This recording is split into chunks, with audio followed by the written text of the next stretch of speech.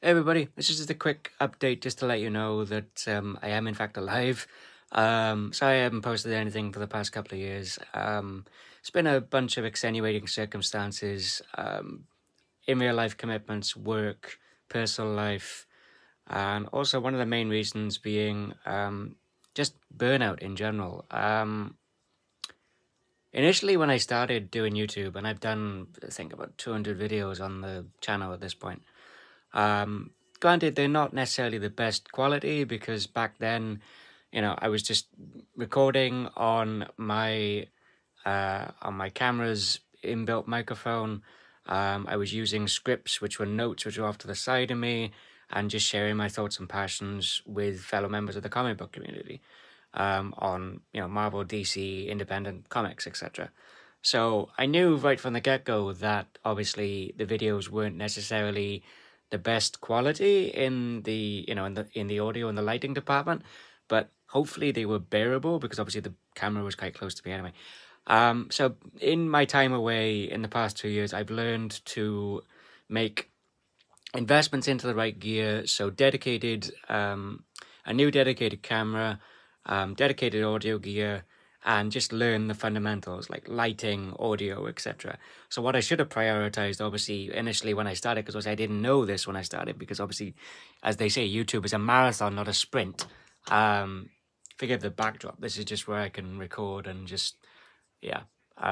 So sorry about the white walls, but hopefully you can see me and hear me fine anyway. Um, so basically, like I said, I've invested in the right gear, and I will be getting back into doing videos eventually, in the new year. Just need to learn a few things and get to grips with my new editing software of choice, because I used to use Wondershare Filmora for a while, which was targeted at very much beginner video editors, content creators, YouTubers, etc.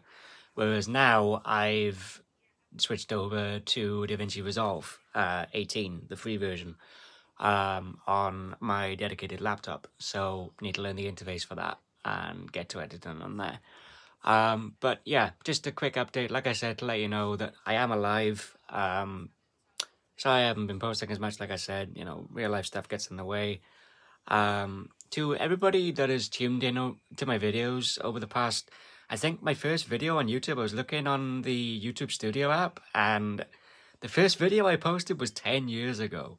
10 years. Holy crap.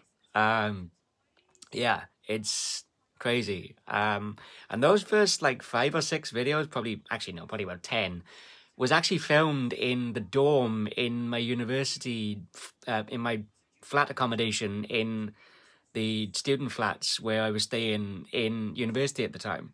And those videos were filmed on my phone at the time, which would have been the iPhone 6S. And now I'm filming this on an iPhone 14, with a dedicated stand, a dedicated light, and dedicated audio equipment. Yeah, so a lot can happen in 10 years. So like I said, to everybody that's ever watched my videos, so Dr. Monkeybot, Sleepy Reader, Larassa, Comic Crack, Scott running with comics, the Incredible CJ, Howler Mouse, Tim, Scott, oh god, I can't remember your username, dude. You know which Scott I'm on about. Scott, which did the podcast, the brief podcast series with Howler Mouse Tim, where you guys discussed the Sandman series and Morpheus's eventual return to rediscovering his humanity over the course of Neil Gaiman's 70-issue run on that title. Who else? Cami, Reader 1717.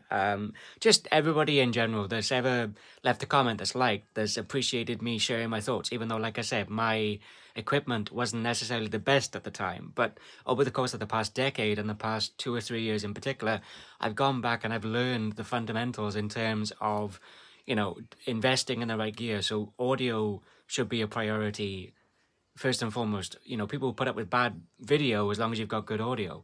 But they won't put up with bad video and good audio, or bad audio and bad video. But anyway, so like I said, I've now got the equipment that I need in order to make better content, and a lot of a lot of helpful apps have come out in the past 10 years. There's apps where you can record directly into, which I'm recording into right now, which is the Veeds Captions app, which will give me automatic closed captions or subtitles for this video, which is fantastic. And you can also upload your videos directly into the app, and then it will subtitle or give you a closed captions readout of the text, which lines up with your audio.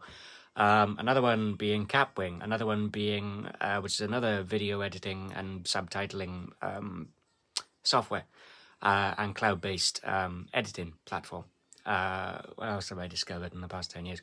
DaVinci Resolve, which I've just discovered in the last 2. I knew it was about for a bit, but scary trying to edit on a brand new editing suite. But hopefully, like I said, once I've learned the basics and the fundamentals, I'll be, better at it.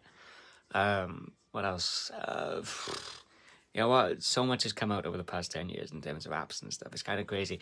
So I'm kind of glad in a way that I've waited to